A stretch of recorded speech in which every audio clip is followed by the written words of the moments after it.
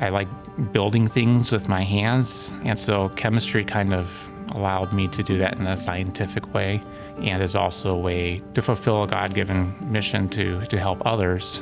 I'm a medicinal chemist, so basically we take potential molecules that might work for some disease, and then we modify those, changing individual atoms, trying to optimize them to become potential drug molecules. One of the things that's unique about SLU is that we have a number of drug discovery scientists who have actually worked in the pharmaceutical industry. We started the SLU Institute for Drug and Biotherapeutic Innovation. The SLU-IDBI is made up of 70 or so faculty who are interested in drug discovery. We are collaborating with groups around the world on these diseases now. Funders like the National Institutes for Health are starting to see that as well, and so that hopefully will allow us to work on more research into these diseases, and that's all happening here.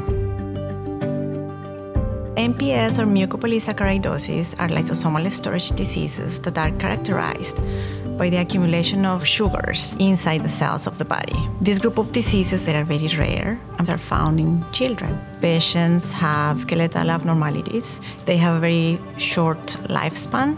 The preclinical trial of the enzyme replacement therapy that is approved out there was done in our lab. We are looking into the limitations that the treatment has and trying to understand how we can improve that.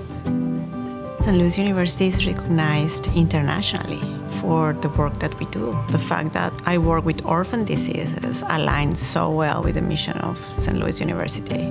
Since not so many people work on those diseases, we can make big changes. Once you meet a patient, once you meet their parents, their family, I think you have a great motivation to do something to help them. My passion is finding treatments for diseases. Early on after I came to SLU, my daughter was diagnosed with a type of muscular dystrophy called facioscapulohumeral muscular dystrophy. Since I was here, I was able to shift my research focus and apply my drug discovery expertise. FSHD currently has no treatments available whatsoever. It's a slowly progressing disease. We attracted a pharmaceutical company, and we're now looking at potential clinical trials. I find it very rewarding to bring students into my lab and see them flourish and actually produce data that helps move the project along. That it's a personal issue is tough. You have to find a pace that you can maintain, but every night I go home and I see my daughter, and that's all it takes. Hydrogels are polymers that form ideal mimics of any soft tissue in your body that then we can use for drug screening. And we also use hydrogels as drug delivery devices. Some of the newest drugs actually are biologics. Those drugs can cure diseases which previously have been thought incurable, but they have a very narrow therapeutic window. We encapsulate protein drugs in hydrogel biomaterials which then can be injected. You now have a slow release device at the disease location. What's different from what's available currently on the market is that we are developing materials which can degrade in a desired amount of time. What I'm hoping for is that the devices that we are developing will catch the attention of companies, which will then go on and hopefully bring it to patients.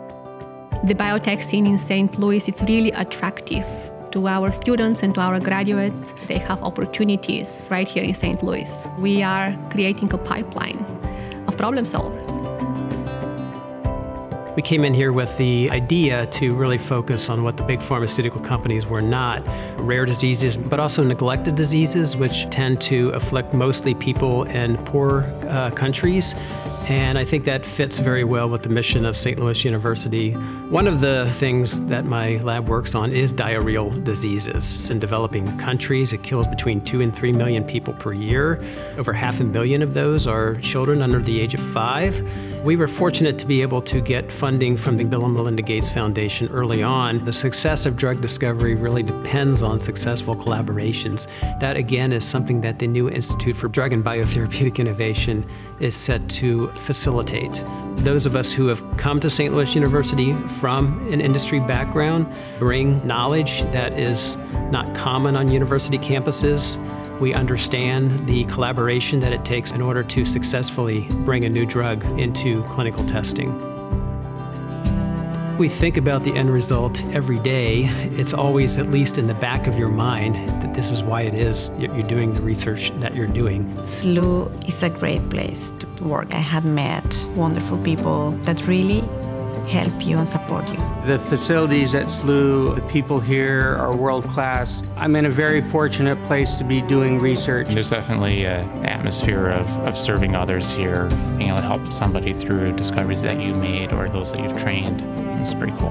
What we do in the lab, we are not doing it for money, we are not doing it for profit. We are really doing it to help people.